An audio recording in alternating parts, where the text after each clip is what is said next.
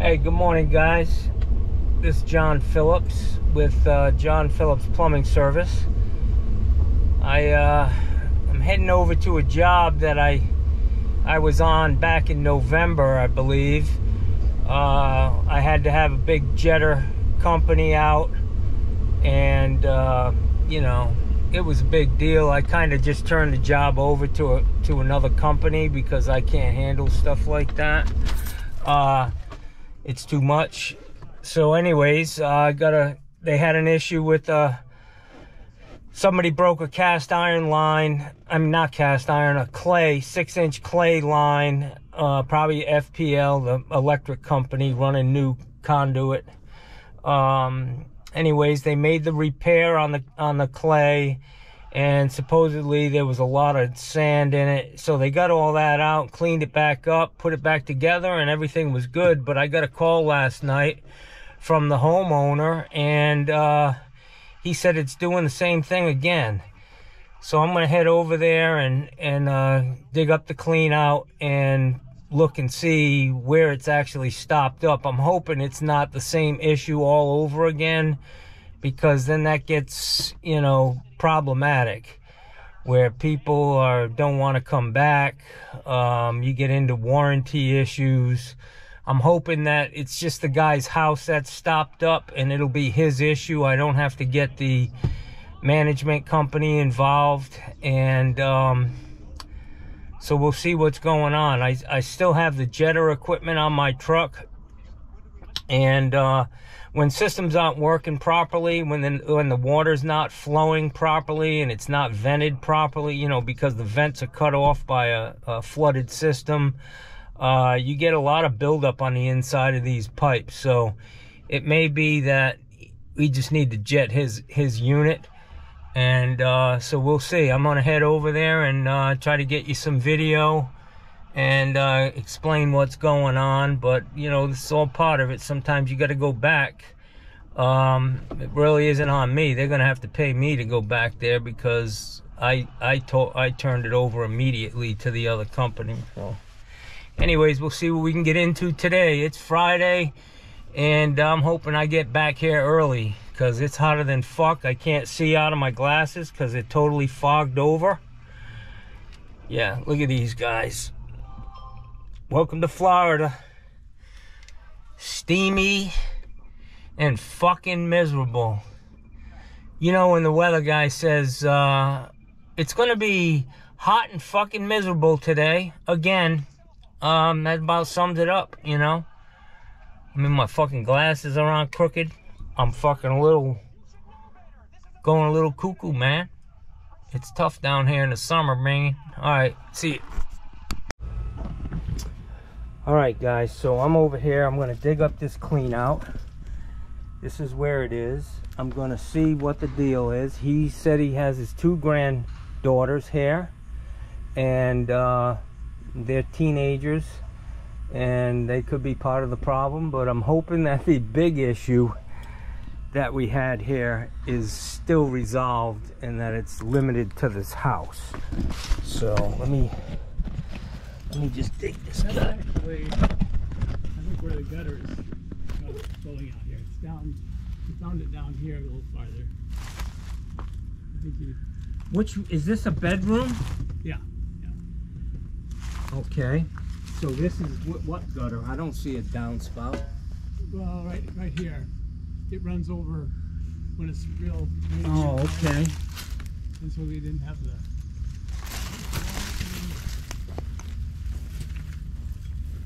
in this area, I think. Let me get my probe rod so I'm not digging around. Alright, so I finally found this clean out. Not easy.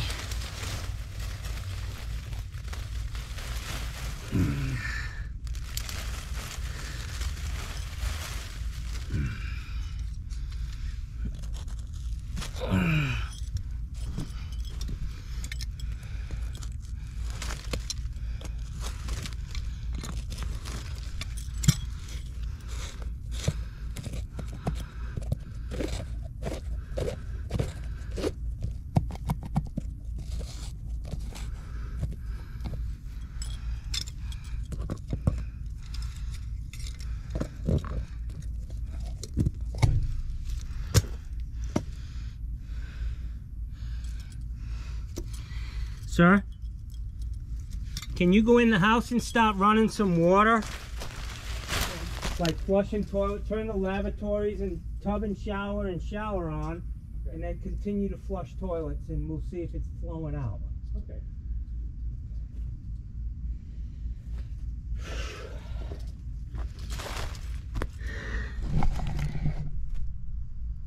Any looking baby turds in there.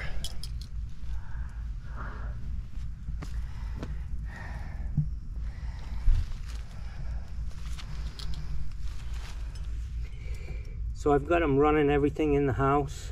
I want to make sure that it's flowing out of the house, and then I'm going to run a hose out. I can hear that toilet flush, so that means it's empty. Here it comes.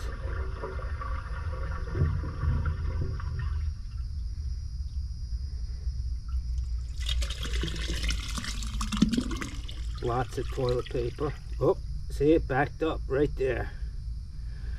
It's on the outside of the house.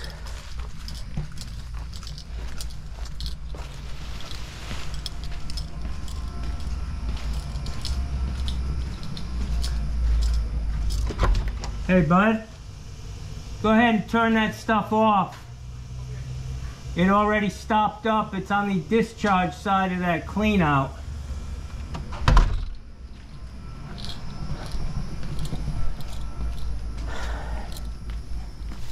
So when stuff like when this happens, it's the anything on the discharge of the clean out is the associations problem. So I think it's right there.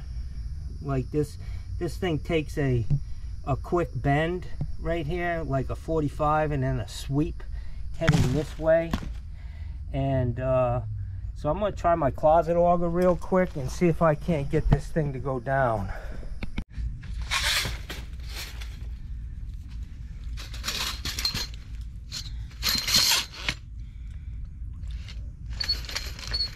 All right, that's 3 feet in, and we didn't get it.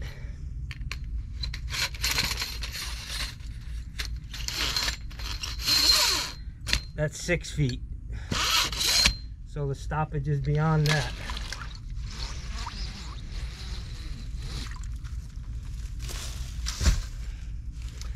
Got to get the sewer machine off.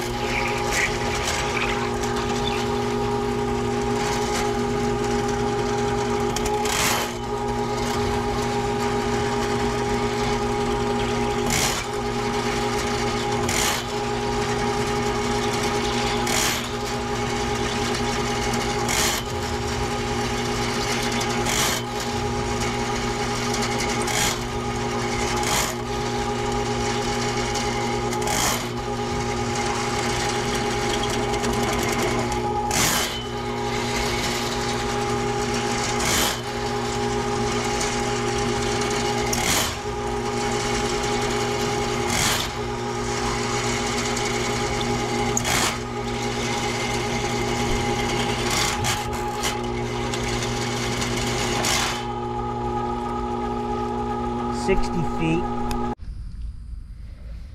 All right, so I've done everything I can do here. I mean, this is starting to seep down. I'm obviously in sand, I would say. I'm 60 feet out. I'm well into the 6-inch clay line that we had jetted and cleaned out because it was packed full of sand. My thought is that, you know, we didn't actually fix the problem when we were here. We just thought that that sand was there and never got cleaned out when we repaired it the first time. So there's still something going on here. Unfortunately, this association paid a lot of money to get this repaired, and basically all we did was remove the sand and never found out exactly where it was coming in. It appears. I could be totally wrong, but that's what I'm thinking now. And see, he's flushing. He just flushed the toilet, and watch, this water level is going to come right back up.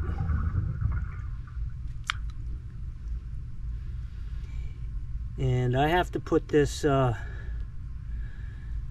this clean out cover on because I'm afraid that it'll rain and we'll get this pipe full to 4-inch full of dirt and mulch and shit. So anyways, I'm done here. This is it. Hey guys, I want to show you one of my inventions. This is a plunger that I made.